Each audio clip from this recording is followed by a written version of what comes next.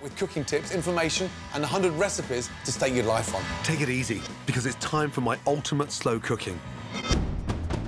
Slow cooking is one of the best weapons in the chef's arsenal. Not only is it easy, it's also an incredible way to transform meat into mouth-wateringly melting dishes. Mastering the art of slow cooking is something every cook should learn. First up, my phenomenal slow-cooked beef short ribs. Slow cooking is a brilliant way of getting lots of extra depth and intensity into your dishes. The secret is to lock in all those flavours at the start and let the ingredients do their thing as it cooks. These are beef short ribs, and there's basically 5 to 6 bones across there. And as the short rib cooks, it sticks to that bone. The bone implants flavour, and the meat just sort of melts. Cooked slowly, gives it that nice level of intensity. Slice alongside the bone, straight down. You can see that marbling. That sort of disappears and disintegrates. I'm cooking them in a roasting tray. Get it on the heat until nice and hot. Season beef short ribs beautifully. Olive oil in, bone on the top. We'll start colouring that in. Really important to give the beef short ribs a really nice sear. If you didn't brown the meat off, it goes in the oven and it looks like boiled meat. So you really want that nice, dark, rich colouring. Just cut the garlic in half, slide that down the side. That's going to give that beef an amazing flavour. To give body to the sauce, stir in a heaped teaspoon of tomato puree. I'm just hitting the bottom of the pan with that tomato puree. And we call it cooking out the tomato puree. Otherwise, it just goes in there raw, and it gives this sort of tartness to the braised short ribs. Red wine in. Don't use an expensive bottle of red wine. There's no need. Bring the wine up to the boil and reduce it. This burns off the alcohol and concentrates the flavour. It makes a big difference when you reduce the red wine down by half, because it gives that nice, dark, rich intensity. Look at my garlic. That is just going to sweeten everything up. Incredible. Stock in. Beef stock, perfect. Chicken stock, fine. Just to about an inch underneath the beef short ribs. Bring it up to the boil. To lock in all that flavour as the beef ribs slow cook, cover them so they braise from the bottom and steam from the top. Into the oven, 2.5 hours. 170 to 180 degrees. In she goes. The great thing about slow cooking is you do most of the work in advance and then put your feet up. 5 or 10 minutes before the beef short ribs come out of the oven, start your garnish. This is light cured pancetta. I want nice, thick lardons, nice, big, thick sticks of crispy bacon. These are delicious chestnut mushrooms. I'm not going to slice them. I'm just going to cut them in half. But look at the colour on those lardons now. All the white, raw fat has disappeared. The lardons have shrunk right down. And all we've got there now is the proper bacon. Mushrooms in. Beautiful. So the mushrooms get seasoned from the bacon. I'm pan-frying these separately to the beef so they remain crisp and at a different texture. Leave that to cool down. Now, this is like Christmas Day for me. When you unwrap that foil, wait till you see what's underneath it.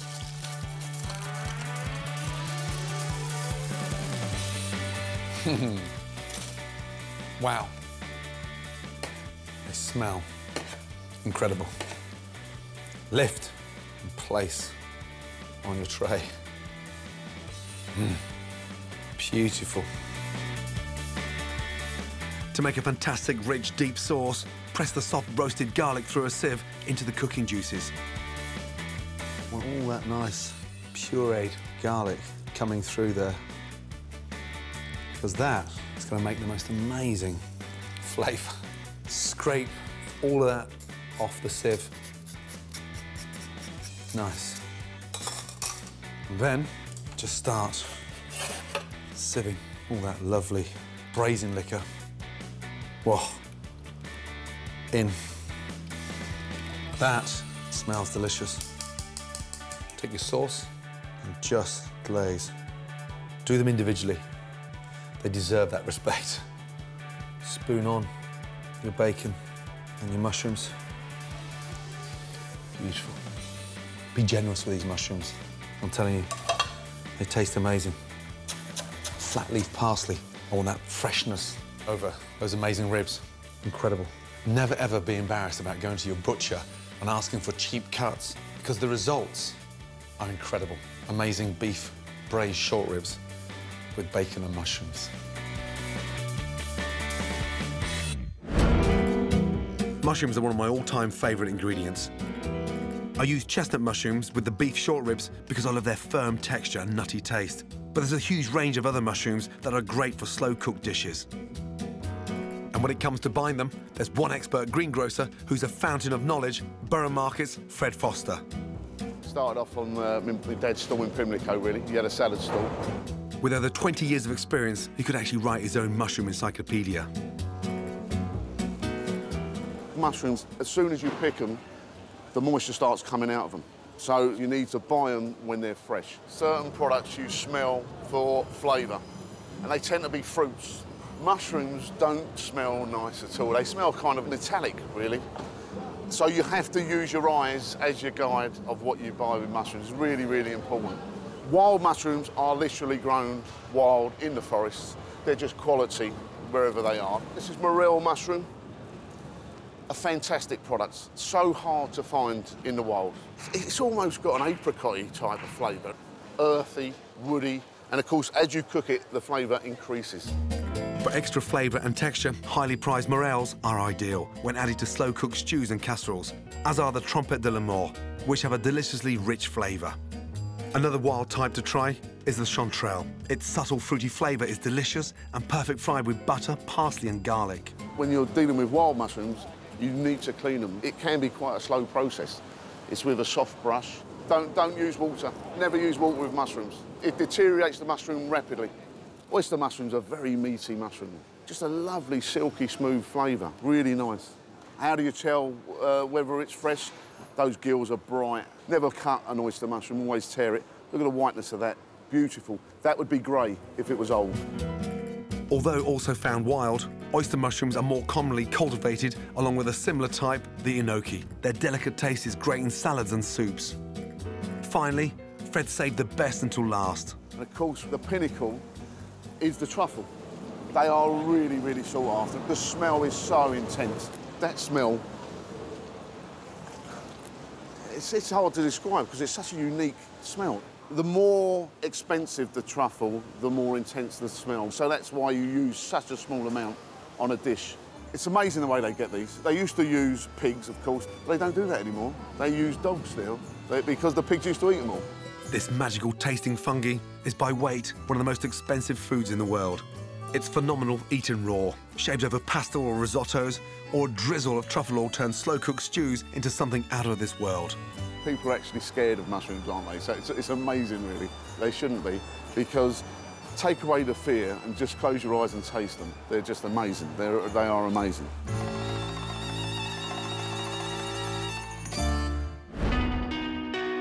Cooking all the ingredients in one dish helps lock in taste and get great flavours working together. Here are 3 recipes that turn simple ingredients into amazing dishes. First up, a fantastically aromatic, melt-in-the-mouth treat, pork neck curry with mango salsa. For the curry paste, add chopped lemongrass, chilli, fresh ginger, garlic and kaffir lime leaf to a pestle and mortar.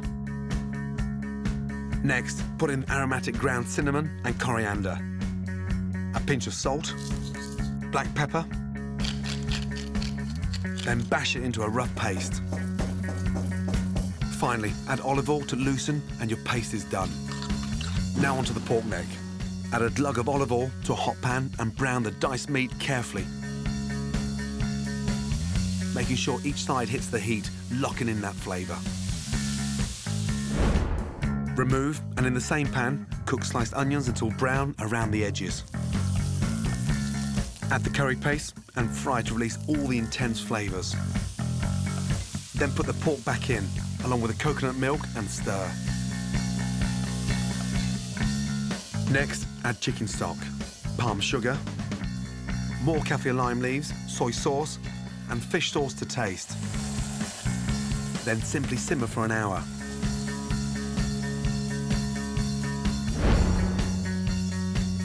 Slow cooked for succulence, spicy, super easy to make, and wonderful served with fresh mango salsa, pork neck curry.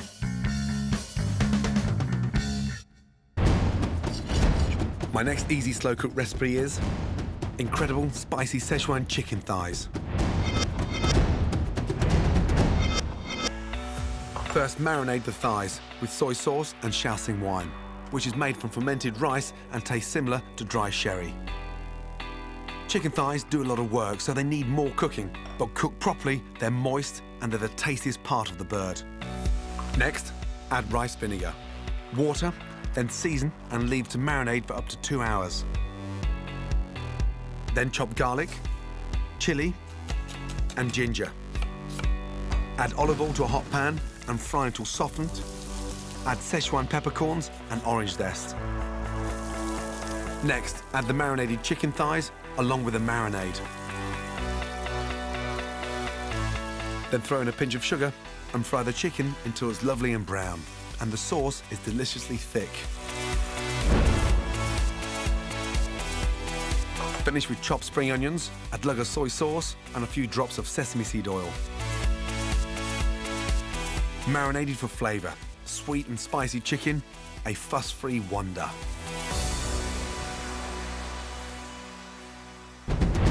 My final slow-cooked dish that transforms simple ingredients into unforgettable food is simple beef brisket. Start by seasoning the meat well. Brisket is a cut of beef from the breast. It's inexpensive, but it's fit for royalty with long, slow cooking. Place it into a hot casserole dish with a little olive oil and brown on all sides. Next, make a tasty broth to flavour the meat. Into the dish, add chopped carrots, celery, a whole bulb of garlic cut in half, peppercorns, aromatic cloves, and freshly ground nutmeg. Pour in hot water to braise the brisket. Bring to the boil and cover tightly. Then transfer the dish to a low oven and cook for 3 to 4 hours. Cooked low and slow, the results are amazing. Tender, melt-in-the-mouth meat. Fantastic with roast potatoes or in sandwiches with lots of mustard, but I like it best with tangy piccalilli. In the oven in under 10 minutes. Then all you have to do is sit back and wait. So easy and absolutely delicious. What's not to love about my succulent beef brisket? This is my ultimate cookery course, 100 recipes to stake your life on. Soon, I'll be teaching you a wonderful slow-cooked dessert. And look at the colour on them. The smell is incredible. But first, 5 more of my 100 tips to make your home cooking easier. Starting with how to cook duck breast perfectly the slow way. Duck breast. Never be scared about cooking this bird. Absolutely delicious, very healthy. First, oven on, 200 degrees. And then, salt, pepper. Now, the salt will help to extract the water out of the fat. Non-stick pan, no oil, but start the duck breast in the pan cold. Skin side down, it feels and sounds a little bit weird. But as we put them into a cold pan and turn the heat up gradually, it starts to release the fat. If we put them into a hot pan, it seals them in and the fat stays in there. We want to render that fat down. 90% of that duck breast will be cooked on its skin. Keeps the duck nice and moist, but more importantly, it stays crispy. Once the fat comes out, turn the duck over. Nice, high, hot heat. Seal the duck. Now they're going in the oven, skin side down, 200, 6 to 8 minutes. If your pan's got a plastic handle on it, then transfer the duck breast onto a tray, but make sure you put the tray into the oven to get hot first. Cooking duck is like cooking a piece of beef. You can't slice it piping hot, all the goodness runs out. Just quickly turn it over, push your fingers in there, and it's slightly resistant, but still quite bouncy. And that confirms they're quite pink in the centre. But the important part now is leaving that to rest, let them cool down, and then we'll slice them. Keep that excess duck fat, and there you go. Next time you're sauteing potatoes, you just take them to a completely different level. Now, slicing the duck, just slice it at an angle, not too thin. If you slice it thinly, it goes cold quickly, so nice thick slices. Nice crispy skin on top, and a beautiful, plump, roasted duck. All the white fat gone, nice crispy skin, and absolutely delicious.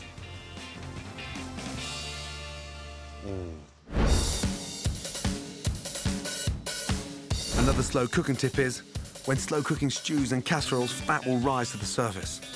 To get rid of any excess oils, my tip is to remove them with kitchen paper before serving. This also works brilliantly on gravies and sauces. Many great slow-cooked dishes start by browning the meat. As the meat cooks, lots of flavours get stuck to the pan. To get it into your sauce, deglaze with wine, stock or vinegar. Never add soft herbs at the beginning of slow cooking. They're all too delicate. The tip is to add them at the end for that hit of fresh flavour and vibrant colour. A great tip when frying fish is to always fry skin side down to keep it crispy. And always lay the fillets away from you when adding to the pan to prevent hot oil from splashing towards you.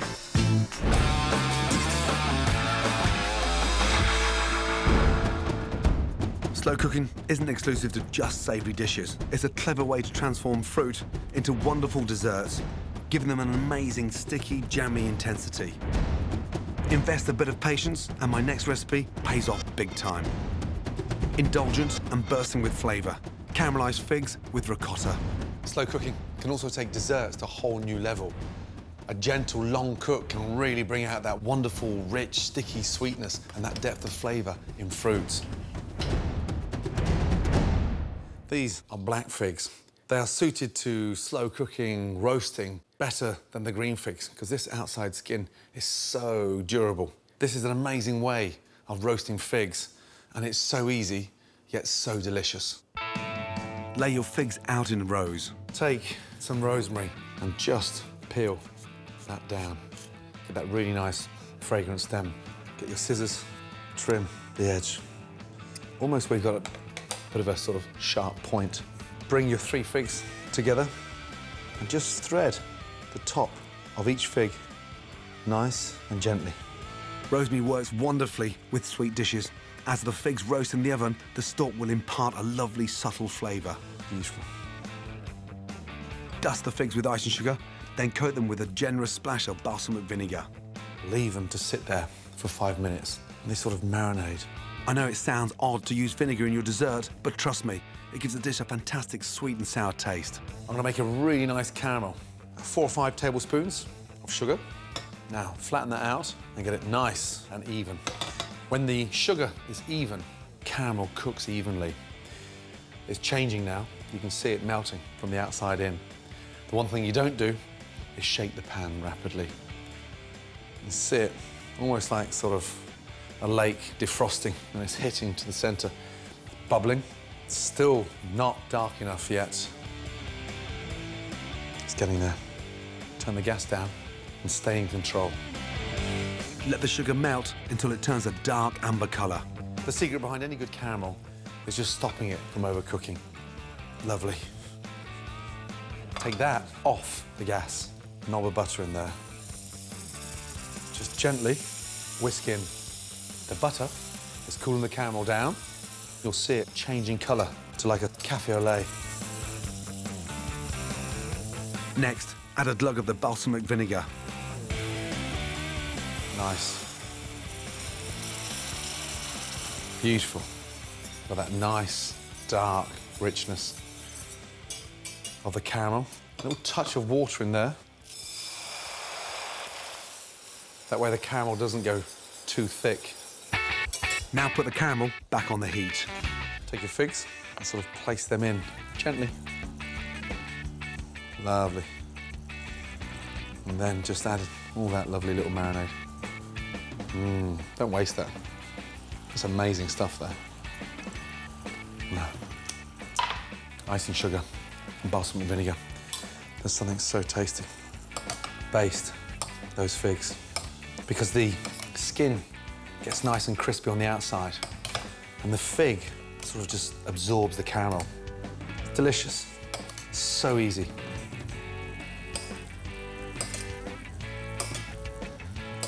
Now, into the oven. 190 for 10 minutes.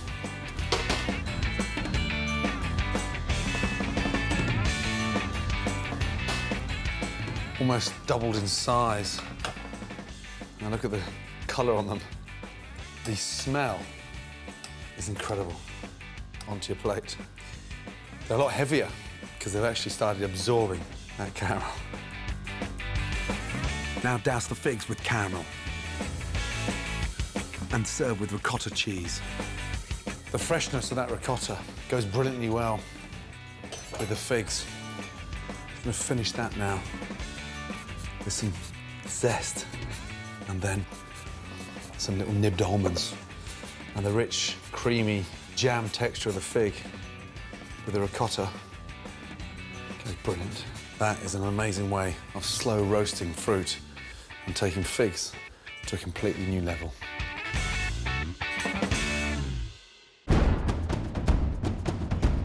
Follow my ultimate cookery course crammed with key lessons, top tips, and 100 recipes to stake your life on, and you'll literally be cooking yourself into a better chef. Many of these amazing recipes Are on my app. Please check out the App Store for details. Go on, get cooking. Now it's time to settle down and enjoy some slow-cooked favourites. One of the brilliant things about slow cooking is there's often very little preparation required, and it's the oven that does all the work. My first recipe is packed with strong, confident flavours, and with the oven taking the strain, is a pleasure to make. Delicious slow braised stuffed lamb breast. One of the secrets to slow cooking is to be robust and really get stuck in. Big, bold flavours work brilliantly well, so don't be precious. This is gutsy cooking at its absolute best. These are lamb breasts, a beautiful cheap cut, and it's sort of tucked alongside the rib. They've been boned out, the skin has been taken off. I'm going to roll them, stuff them, and braise them. Braising simply means cooking in liquid on a low heat, making the meat divinely tender. Now, open them up and give them a really good season. Season them both sides, inside and out. Really important. Doesn't look like a real weighty, dense cut of meat, but once it's beautifully slow braised, it's just like melting lamb. It's incredible. I'm going to season the breasts with some dried oregano. Bit of heat in there, some chili flakes, lemon zest, put some amazing salted anchovies in there now. They almost melt inside the lamb. So the balance of flavours work beautifully. Now, pull it down towards you and roll that nice and tightly. That's what I'm looking for. String. We just need to tie them 3 times. 1 at each end and 1 in the middle. I fell in love with this dish years ago when I first started working in Paris because we had all the lamb in from the Pyrenees. Nice thing is, they can be done the day before. Pan on, olive oil in, get that oil nice and hot. Lamb in. It's really important to get some nice colour on there. Whilst they're browning, slice the onion. The lamb's going to be cooking for 2.5 hours, so don't slice the onions too thinly, otherwise they'll burn. Garlic, I'm going to leave whole. Got a colour on them. Look at that. Beautiful. Take them out. Onions in and garlic. Straight in. Lovely. That's the secret about slow braising. You never change pans. Why? All the goodness is in that one pan. A few chili seeds in there. Oregano. Nice pinch. A little bit of lemon in there. I'm going to do the onions what I did to the lamb. Next, my capers. Fry them off. Get them exploding at the bottom of the pan. They get nice and crispy. Next, my black olives. Now, white wine. Bring that up to the boil. deglazing the pan as well, rinsing the bottom of that pan. And now the flavour in there is just extraordinary. Now, we add our tomatoes. Let's puncture those plum tomatoes. Then simply place the lamb breast back in the pot and remember to taste.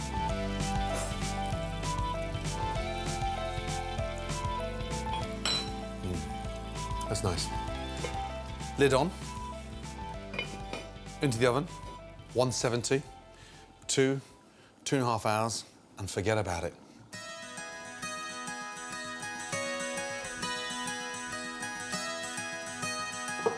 Whoa, beautiful. All that has reduced down to this amazing, nice tomato sauce. And the lamb has kept its colour.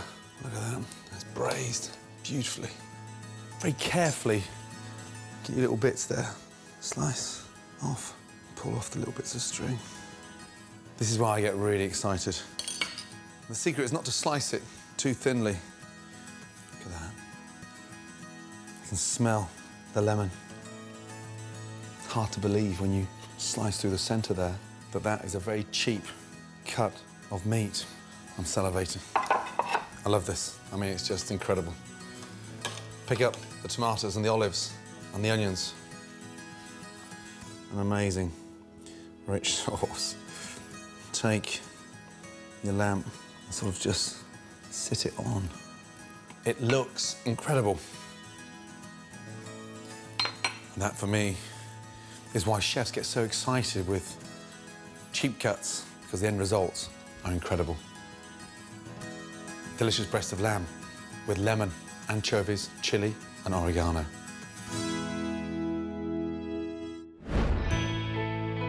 Slow cooking is a fantastic way to develop delicious, deep flavours.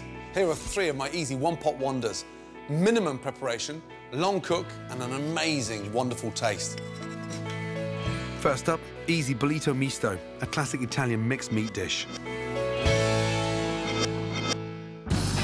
I'm starting with some Italian fennel sausages. Fry them until coloured, making sure all sides are nicely browned.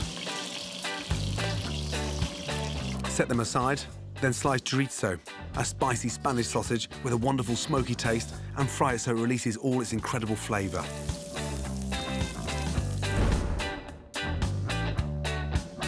Next, chop carrots, celery, garlic, and add to the same pan. This keeps in all the flavour. Stir in the puy lentils. These are excellent for slow-cooked dishes because they retain their firm texture and shape. Next, add a bay leaf and some fresh thyme sprigs. Then the sausages go back in, along with chicken stock. Simmer until the lentils are tender, then season to taste. Finally, sprinkle with chopped parsley and serve. Simple to prepare, a cinch to make, and packed full of delicious, hearty flavours. My twist on an Italian classic. Magnificent, easy bollito misto.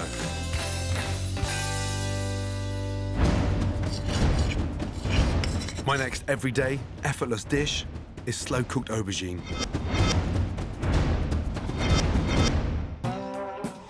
Dice the aubergine and fry in hot olive oil until coloured on all sides. Then add a finely sliced onion and chopped garlic. Cook until tender. Add cooked butter beans and pomegranate molasses, which is a sweet, thick and gloriously tangy reduction of pomegranate juice. Season. Next, add a can of chopped tomatoes, bring to a simmer, and cook until the aubergine has a gloriously soft and silky texture. Stir through chopped mint, pile onto toasted bread, and finally, for a lovely salty tang, crumble over some creamy feta cheese. Minimum preparation, but slow cooked for maximum flavour. Aubergines like you've never tasted before. One more dish that uses time to transform a humble ingredient is perfect slow-cooked beef.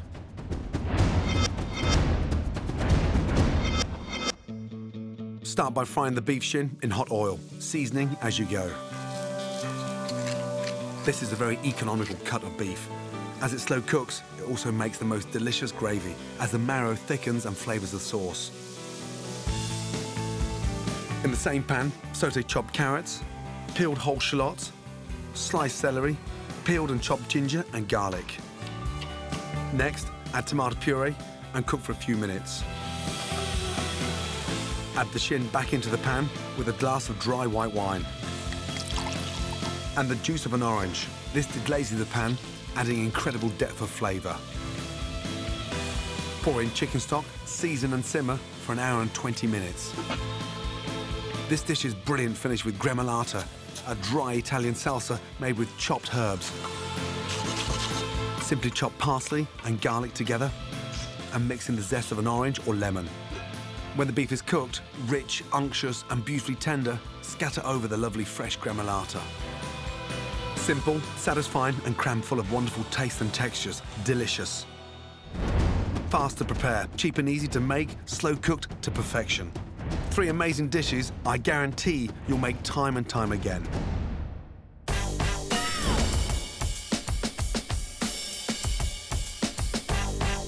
This is my essential guide to kitchen equipment. Everything you need to know about the basic kit that will get you cooking fantastic food. Casserole dish. Absolutely essential when it comes to good home cooking. Why? So versatile. The beauty of this thing is the fact that you can actually use it on the hob or start it on the hob and finish it in the oven. More importantly, cast iron, it conducts the heat, so you can have the gas on absolute minimal or the oven down to its absolute lowest setting and the thing will just cook naturally. Casserole dishes are surprisingly versatile and a great investment. You only need one, and if you look after it, it'll last you a lifetime. Brilliant for one-pot wonders. Welcome back to my ultimate cookery course. I'm teaching you my slow-cooked favourites. Next up, my guide to getting the best value from your butchers. One of the biggest bills in the kitchen is going to be for meat, so it's crucial you keep costs down. But that doesn't mean sacrificing flavour, especially when you use some slow cooking magic to get the best from cheap cuts. To get value for money, it always pays to ask an expert. And 5th-generation award-winning master butcher, Danny Lidgate, is a man in the know. One of the great things about going to a butcher is they're going to have more cuts available than most supermarkets. So you're going to see things that people don't know about. So one example might be the beef ribs, a great product for slow cooking in the oven. Especially cooking on the bone, you're going to get more flavours from the bone. There's some really nice pieces of juicy meat. These are only used for mince in the past. Now people are using it for braising or slow braising or even barbecuing it with some really nice marinades. The oxtail are less popular now than maybe they used to be. Small little muscles make up the tail. Once that's slow cooked, they all fall apart. Really tender, juicy meat. Also, oxtail is sublime in stews, curries and soups. Another great cheap cut for slow cooking is one you saw me using earlier, lamb's breast. It's one of the least expensive cuts of lamb, and it's also delicious slow roasted or stewed. Here we have the shin of beef, where you can see in the shin it's made up of lots of little different muscles. These are always moving, always doing work, so slow cooking will give the best end results. It's gone out of fashion a little bit, but it should be enjoyed by everybody. It's a fantastic piece of meat. Here we have some ox cheeks, and when they're trimmed, you end up with a really lean piece of meat.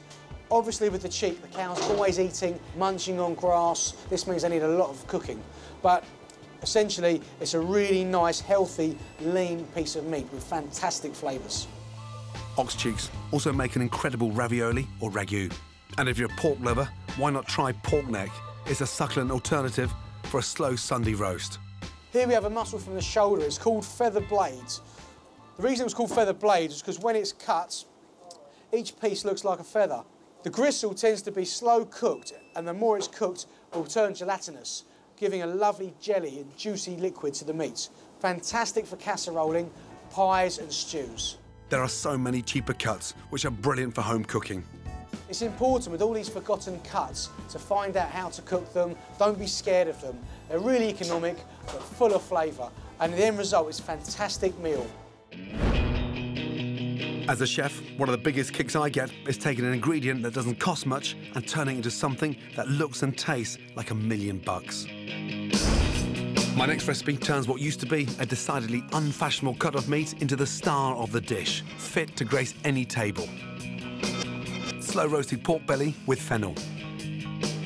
Slow roasting works better on fattier, tougher and unfashionable cuts. Whether it's a cheek or even a neck or this amazing pork belly, it's a fantastic way to transform cheap cuts into amazing melting perfection.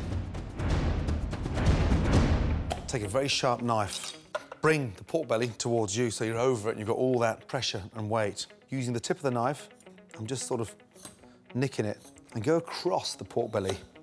Long strokes with the knife. Take your time. Turn it 180. This time, what we're doing is just sort of cutting those nice little sort of diamonds. But as that starts roasting on top, it starts getting nice and crispy. Take little handfuls of salt and just sort of rub it in.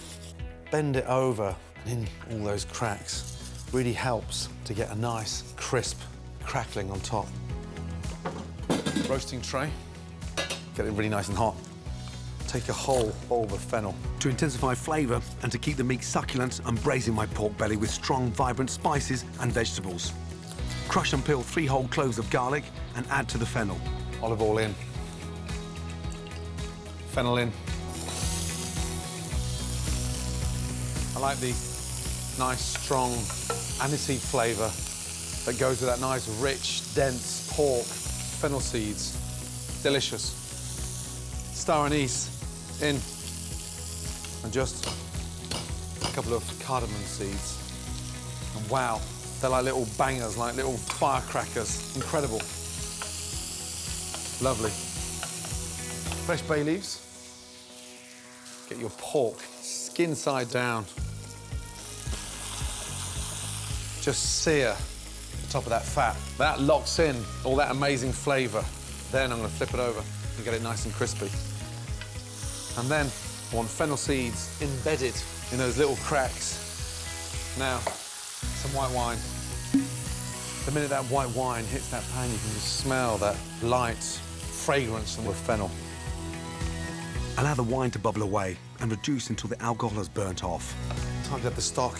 Now, the stock goes in just underneath the skin, so it roasts on top. All that meat under there has got to be submerged, because what happens in the oven, the top goes crispy as anything, and the stock reduces and braises at the same time.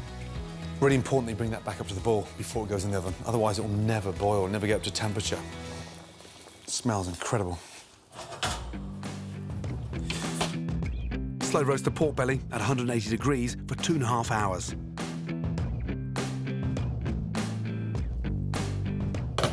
Look at that. You've got that nice, crispy skin on top.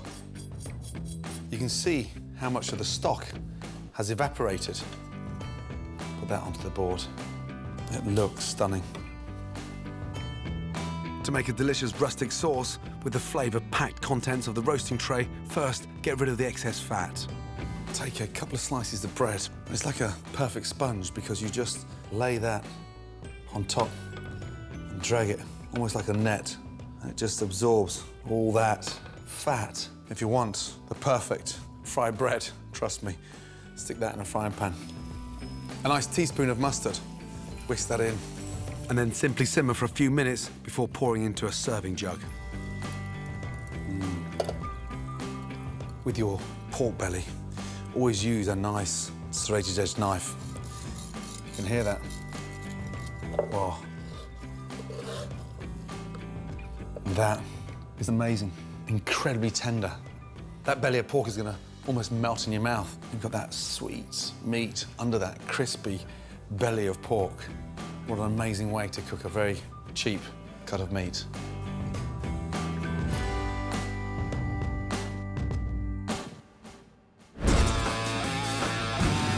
Next, my tricks of the trade and kitchen tips. First, how to make a fantastic chicken stock, a classic slow-cooked recipe that gets amazing flavour from simple ingredients. Chicken stock, the vital ingredient to good cooking. It transforms sauces. It's a fantastic base for soups, and more importantly, it's so easy to do. A little bit of love and care at the beginning, and it cooks itself. Right, step one, chicken carcass into a high-sided pan. An onion, doesn't need to be finely chopped. The vegetables flavour the stock. Onion in. Then from there, cut your leek into nice big solid chunks. Roughly same size as the onion. So all the vegetables cook at the same time. And then our carrot.